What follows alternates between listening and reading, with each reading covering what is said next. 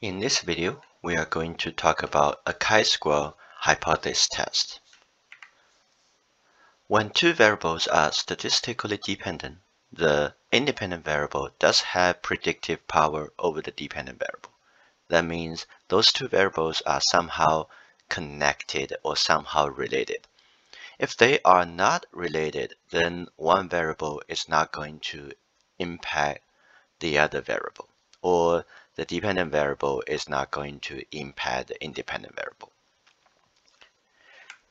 So when we take a look at this flowchart, we know that if the level of measurement of dependent variable is a categorical variable, and the level of measurement of independent variable is a categorical variable as well, then we are going to use a chi-square to run the hypothesis test to see if the independent variable may have a significant impact on the dependent variable. Let's go through some examples. The first example, the comparative males are females more in favor of death penalty. Here, the independent variable will be attitude toward the death penalty, in favor or not in favor, like or dislike. The independent variable will be the gender, coded as male and female. So here you can see the dependent variable is a nominal variable, like dislike. The independent variable is also a nominal variable, or we say categorical variable, male or female, right? So the proper test to run a statistical test for this research question is to use chi-square. Here is the table, or here is a crosstab. We mentioned the crosstab in the previous PowerPoints, right? So here's a crosstab about a survey that we get from 1,824 people. Okay, now first of all, let's read this table first. So there are 609 female like death penalty or in favor of death penalty. 385 females are not in favor of death penalty. Regarding males, 574 are in favor of the death penalty. 256 are not in favor of the death penalty. In terms of the column marginal, you can see the column marginal is just simply add those two together and you will get this number. Similar for the dislike. And for the row marginal, similarly, you add the number in the row and you will get this number. You add those two things in the row, you get this number, right? So the column marginal actually give you the information like in this sample 1,824, how many people like or are in favor of death penalty? We have 1,183, right? Similar, like how many people are not in favor of death penalty? We have 641. The row marginal tells us similar information, but regarding the gender. So how many females are in this sample? 994. How many males are in this sample? 830. Okay, easy to read this crosstab. So like I mentioned in the previous PowerPoint, is that traditionally we use the 5 steps to run the hypothesis test for those simple hypothesis tests. Chi-square is one of them. We will also use the 5 steps to run t-test, ANOVA, and the correlation. Okay, let's go through the step 1. Step 1 is the noun and alternative hypothesis. Step 2 is a distribution degree freedom.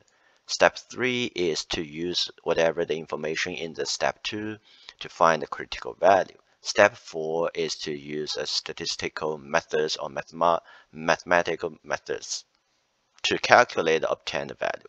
And step 5 is to make a decision whether we accept the null hypothesis or we reject the null hypothesis based on the value of critical value and based on the value of obtained value. Okay, let's go through each of them. So the null hypothesis in the chi-square test is that there is no relationship between dependent variable and independent variable. In our case, the gender and in favor of death penalty, whether in favor of death penalty, they are not related. Okay, the chi-square test is chi-square. Oh, this is look like an x, but it's a chi, so it's chi-square, right? If the chi-square equals to 0, the variables are unrelated. So we use this formula to suggest the non-hypothesis in the chi-square test, which is a chi-square equals to 0. Okay. Alternatively, is that there is a relationship and there is a significant relationship between gender and their attitude toward death penalty. So the chi-square will get larger as the overlap relationship between the two variables increases. So the alternative hypothesis in the chi-square test, H1, is going to be written as the chi-square larger than 0. Okay, it's not chi-square not unequal to 0 or chi-square smaller than 0. It is chi-square is larger than 0. So put in this context compared to males, are females more in favor of death penalty? Okay, the non-hypothesis will be there is no statistically significant difference between men and the women regarding their attitude toward the death penalty. So here between man and woman, that's the gender, right? This is the independent variable. Attitude toward the death penalty, that's a dependent variable. There is no significant relationship between the dependent variable and the independent variable. The alternative hypothesis H1 will be there is a significantly relationship between gender and the attitude toward the death penalty. It's pretty simple. Okay. Once more, we emphasize here and in the previous PowerPoints is that we only run our test to see if we accept or not accept the non-hypothesis. Okay, we don't run any tests on the alternative hypothesis, because if you make a decision in the non-hypothesis, you are going to automatically make a decision for the alternative hypothesis. Okay. Step 2 is the distribution and the degree of freedom. The chi-square has its own distribution. I mentioned this one in the previous PowerPoints, right? The chi-square distribution is from the left at 0, and there are no negative value in the distribution. It's very makes sense, because if you can see the chi-square and it has a square, and as you know, any number, if you square any number will be a positive number or 0. There is no negative number if you square some numbers, right? So the chi-square, there is no negative value in the chi-square. Okay, so the chi-square, just like the t-curve or the t-distribution, is a family of different shaped curves. So it has a bunch of different look chi-squares. But when it really depends on what the degree of freedom is. When the degree of freedom increases, the chi-square distribution become more and more normal.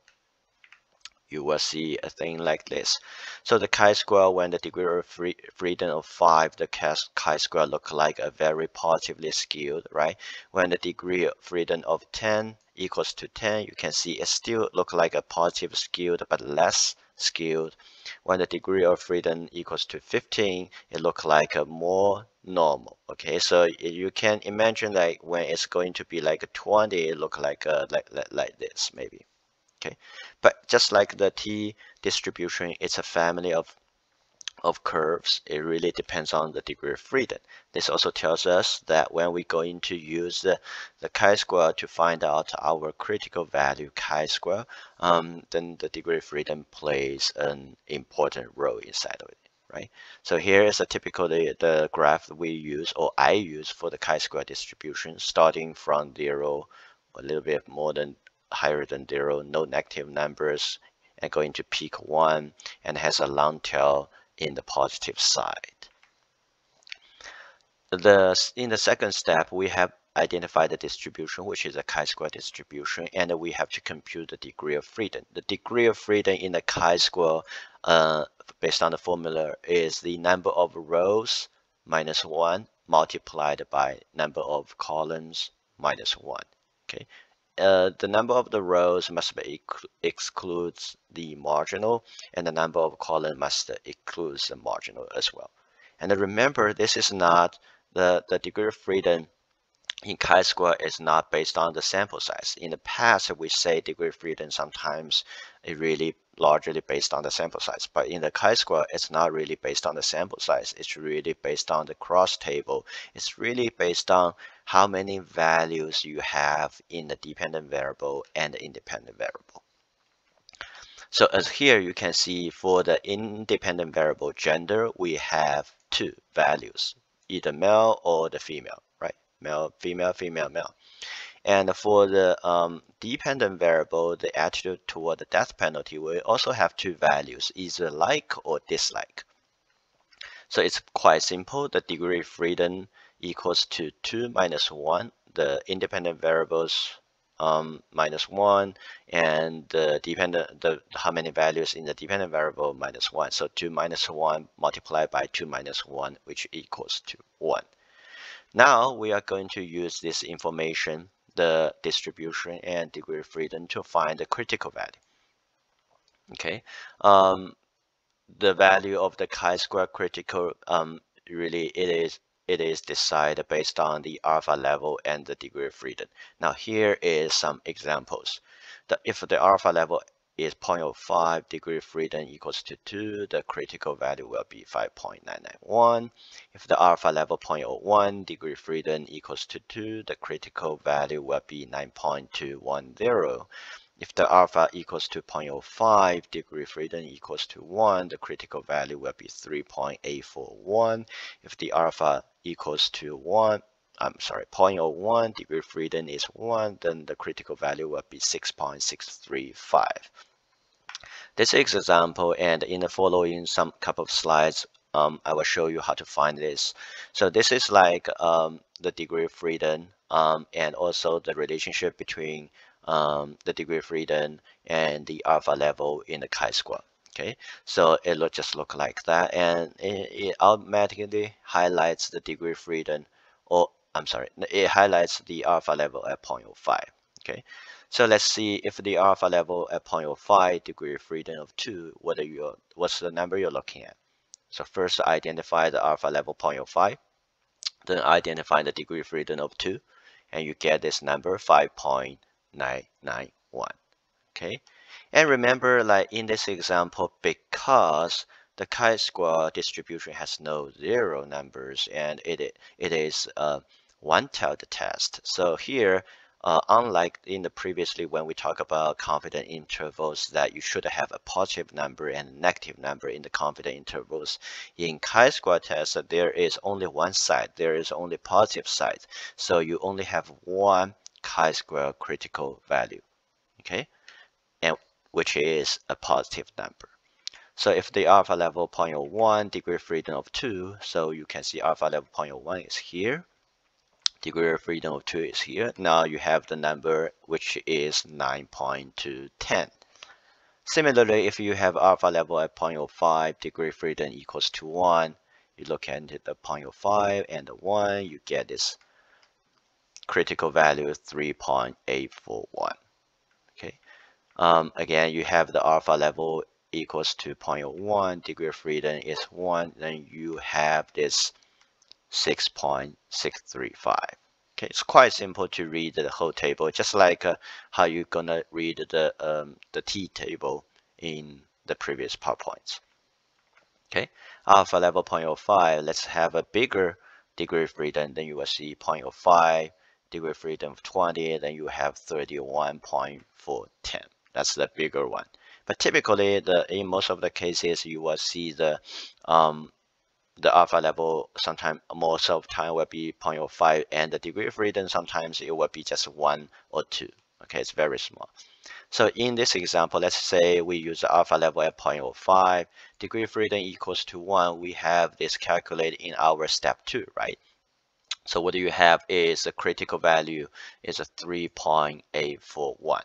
Now in this graph, I highlight this is supposed to be where the critical value is, and anything that above or over the critical value this side is going to be what we call the rejection of non-hypothesis area. So if the critical obtained, if the chi-square obtained is here, we are going to reject the non-hypothesis. But if the chi-square obtained, whatever we compute, is somewhere here, okay, then we are going to fail to reject the non-hypothesis. We have to accept the non-hypothesis. Okay, so let's say we just put the critical chi-square value here, 3.841 is somewhere here. I don't know. It might be okay. So any number that is bigger than this number is going to lead to us to reject the non-hypothesis. Any number that is less than this number is going to lead us to accept the non-hypothesis. Now the step 4 is to compute the obtained value that we're going to use in comparing to this critical value. Okay, in the chi-square, we actually have two frequencies. One is called observed frequency. The empirical results in a crosstab from the sample data, or symbolized as the FO, the F of observed, frequency of observed. We also have the expected frequency, which is the one that you have to calculate for each of the cell in the table. And the expected frequency basically means that if those two variables are not related, what is the frequency supposed to be? Okay, if they are not related, what is the frequency supposed to be? The observed frequency is, okay, I have this data, what's inside the data? Okay, so for the expected frequency, as symbolized as the F expected. So the features of the chi-square test, just very briefly talk about is, are the observed frequencies significantly different from the expected frequency, right? As we mentioned about before, the expected frequency is the one that if there is no relationship between dependent variable and the independent variable. If the observed frequency is similar to the expected frequency, that tells us that dependent variable and independent variable are not significantly related, right? Logically speaking. And if the observed frequency is very different from the expected frequency, then we say those two variables are somehow kind of related. Okay, so the thing we are needed to do is to first calculate the expected frequency. The expected frequency, you have to calculate the expected frequency for each cell. I will show you later what does this mean, but it really uses the row marginal of the cell multiplied by the column marginal of the cell divided by the total sample size. It's not hard, it's very easy. It's a row marginal multiplied by column marginal divided by total sample size. What does this mean? I go to give you some examples. Okay, so let's name those cells as A, B, C, D. Again, cell A just basically means there are 609 females who are not in favor of the death penalty. Okay, so to calculate the cell A, this number, what you have seen here, is what we call the observed value. It's actually in the data, right? We are going to calculate the expected value that if gender and attitude toward the death penalty has no relationship, what's the frequency should look like. Okay, you have to calculate for each of the cell A, B, C, and D. There are 4 cells. So for the cell A, you will see that we use the row marginal 994. Okay, multiplied by the column marginal 1183 divided by the total sample size. Okay, remember that's the row marginal for this cell and the column marginal for this cell. Okay, so you can just mimic the same thing as the cell B as well. Cell B, what's the row marginal of cell B? 994, right? What's the column marginal of cell B? 641. So 994 multiplied by 641 divided by the total sample size, which is 1824. Okay, you do the same. So we are just going to do one more. So the cell C, the row marginal for the cell C is 830, multiplied by the column marginal for the cell C is 1183, divided by the total sample size, which is 1824. Then you get this number. And also similar for the cell D. You have to calculate the expected frequency for each of the cell. Okay, so let's just briefly talk about one more time what does this mean. So for the cell A, the expected value is 645. 645. Okay, this means if gender and attitude toward the death penalty are not significantly related, then the cell A is supposed to have 645 people in the cell A. Okay, if they are not related, it's supposed to have 645 people in the cell A. What do we have here is we have 609 people in this cell A. There is a difference between this observed value and expected value, or observed frequency and expected frequency. Okay, there is a difference. The hypothesis test we do is to see if the difference is a significant difference, right? In the stats, we always say there is always a difference, but whether those difference is significant or not, it really depends, right? So again, similarly, if there is no difference, or if there is no significant relationship between the gender and attitude toward the death penalty, the frequency in cell B, which is here, should be 349. So there should be 349 people in the cell B. Now we have what? 385 people in the cell B, right? There is a difference between what we expected and what we actually observed. However, is this difference a really significant difference, right? That's the thing we are going to answer. Okay. So once you understand this one, the obtained chi-square value is going to be each of the difference, and you square it divided by the expected frequency, and you add all this part in each cell together, which is the sigma. That means you sum everything together, right? So you will get it. So as you can see that we have this for the cell A, this for the cell B, this is for the cell C, this is for the cell D, and after we add all the things together, we get a 12.33 for the obtained chi-square value. Okay. There is another way to better organize the table. I used to ask people or students to calculate those chi-square by hand, and this is a worksheet I used to give them. Okay, so you just put everything inside this sheet, and it will be easy to calculate, and it will be very organized. And you will see sometimes if you made a mistake, you will easily find out. So you put every obtained frequency inside of this, and you put every expected frequency in those cells, which is based on the calculation, right?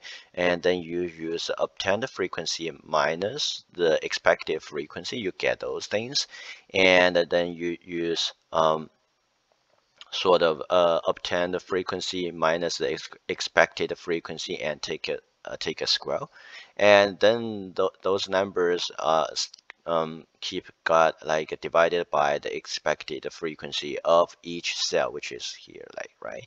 So you will get those numbers here, and then you add those numbers together, then you will have the chi-square obtained value.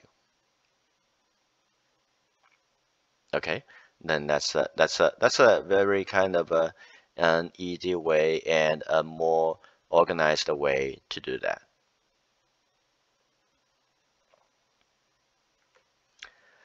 So then we're going to make a decision based on the chi-square obtained and the chi-square critical, right? When the none is rejected, we are going to accept the alternative. When the none is accepted, we are going to reject the alternative hypothesis. Okay, but how do we make a decision? If the value of the chi-square obtained is larger than the chi-square critical, we are going to reject the none. If it's less than the chi-square critical, we are going to accept the none. So it's very simple. We did this one in like step 3, right? So in step 3, we already mark this chi-square critical at 3.84 somewhere here, and we mentioned that anything on the right side is a rejection of non-hypothesis area. So if the number is larger than this number, like here, maybe 6, 8, 10, 12, 14, then we are going to reject the non-hypothesis. If the number, the chi-square obtained is less than this number, like 2, 1.5, something like that, then we fail to reject the non-hypothesis. We have to accept the non-hypothesis. So what we have is 12.33 somehow, right? So 12.33 is somewhere here in the rejection area. So what is our decision? Since 12.33 is larger than the 3.841, so obtained chi-square value is larger than the critical chi-square value. Therefore, we have a good reason to reject the non-hypothesis, and we have to accept the alternative hypothesis. What is the alternative hypothesis? It says there is a significant difference between male and female in their attitude toward the death penalty. And also you can take a look at the percentage is that female has 61.2 in favor of the death penalty, when the male has 69.2% in favor of the death penalty. So our conclusion, a further sentence is based on the percentage, female are significantly less supportive of the death penalty as compared to males. Okay, now if let's say if you have the results that you have to accept the non-hypothesis, which basically means like there is no significant difference, then this sentence is not necessary, because if there is no difference, then the further analysis about which one is larger, which one is smaller is meaningless, right? If there is no difference. But in this the example, there is a significant difference. Therefore, we have additional sentence based on the percentage to see what's the difference is, or what is the conclusion is. Okay. One thing we wanted to emphasize is that in the conclusion, there is no causality, there is no cause and effect assertion. Okay, so we can say that we only say that females seems to be less supportive of death penalty compared to the males. We can't say that if you are the female, then you are not going to support death penalty. Okay, there is no cause and effect in the gender and in favor of the death penalty. There is only a like a relationship between them. Okay, a relationship is not a cause and effect relationship. There are different kinds of a relationship. So in chi-square, we don't have a cause and effect assertion in our conclusion. Okay, we can just simply say there is a difference and there is a significant relationship between those two variables. We can't say who leads to or which one result in which one. Okay.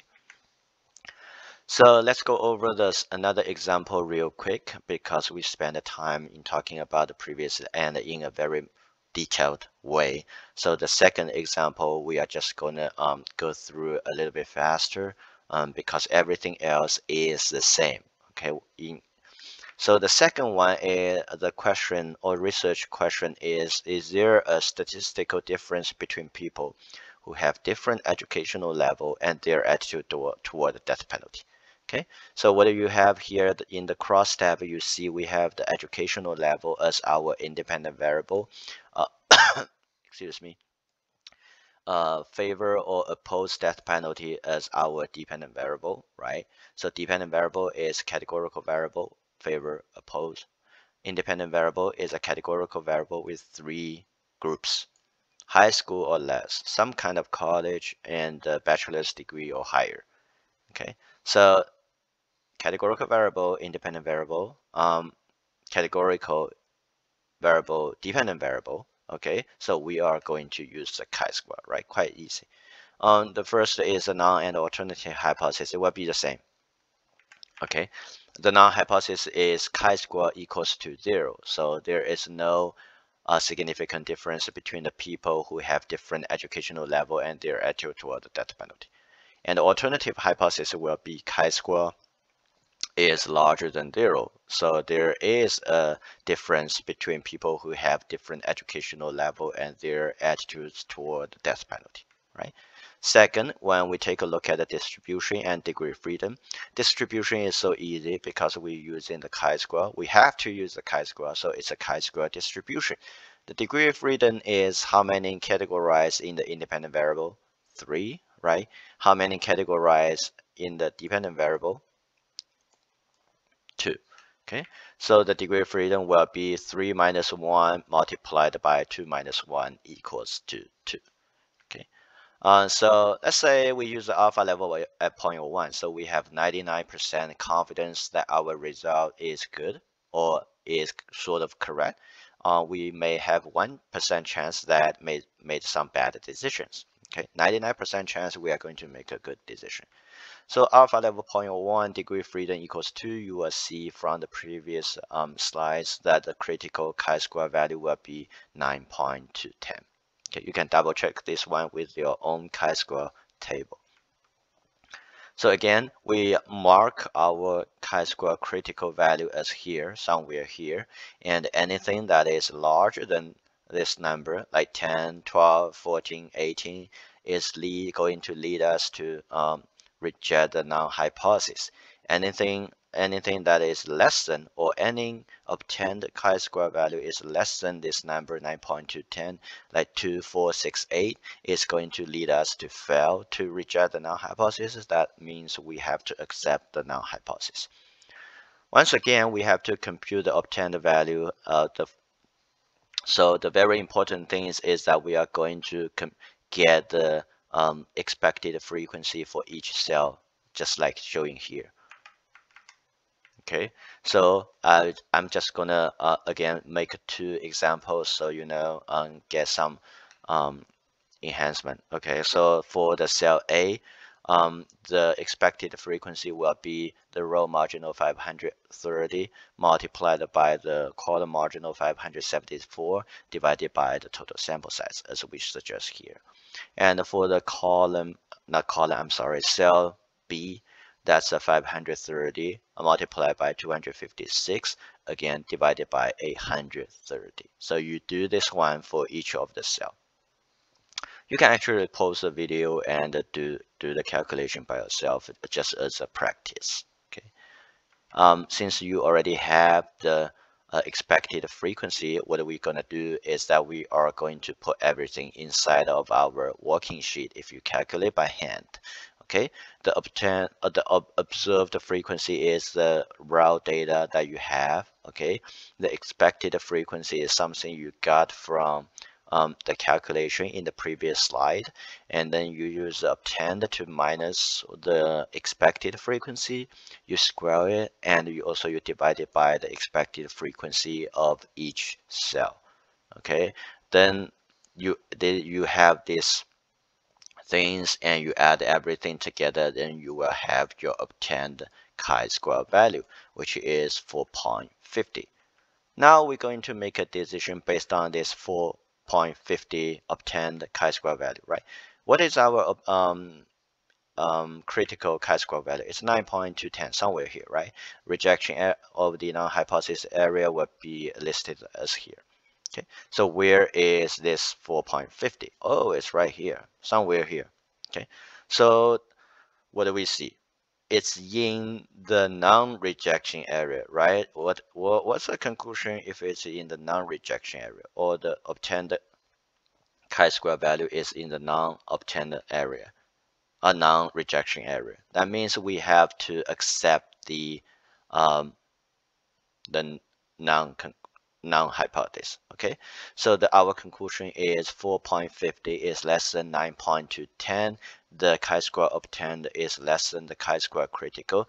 Therefore, we have to accept the null hypothesis, and we don't do anything about the alternative hypothesis since we already accept the null hypothesis. Okay, so conclusion is very simple. There is no significant difference between the people who have different educational levels and their attitude toward the death penalty. From this data, we see that it doesn't necessarily mean that people has a higher education may be more likely to oppose the death penalty. Actually, people have the somehow the the college education or even high school education or even higher or lower has nothing to do with their attitude toward the death penalty. Okay, remember we used the alpha level at 0.01 to conduct our hypothesis analysis here. What if we use a 0.05? So the only thing will be changing is that the critical value will be a little bit different, right? So if you go back to the previous slide or use your own chi-square table, you will see that if the alpha level is 0.05, degree of freedom is 2, then you get your critical chi-square value as 5.991. Now we make another decision based on this alpha level at 0.05. Okay, so again, 5.991 is here, and anything that is large or in those areas will be our rejection area. Anything that is less than this area or less than this number going to this area will be the non-rejection area, right? So still we have the same obtained value. Obtained value is not going to change. As you can see here, obtained value is still less than the critical value. So our conclusion is similar. 4.50 is less than 5.991. So the chi-square obtained is still less than the chi-square critical. Therefore, we have to accept the null hypothesis. Okay, therefore, there is no statistically difference between the people who have different educational levels and their attitude toward the death penalty.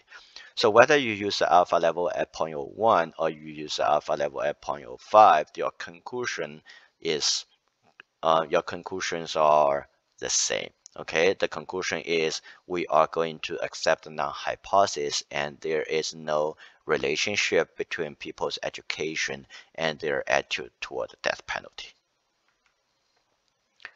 That's it for the chi-square.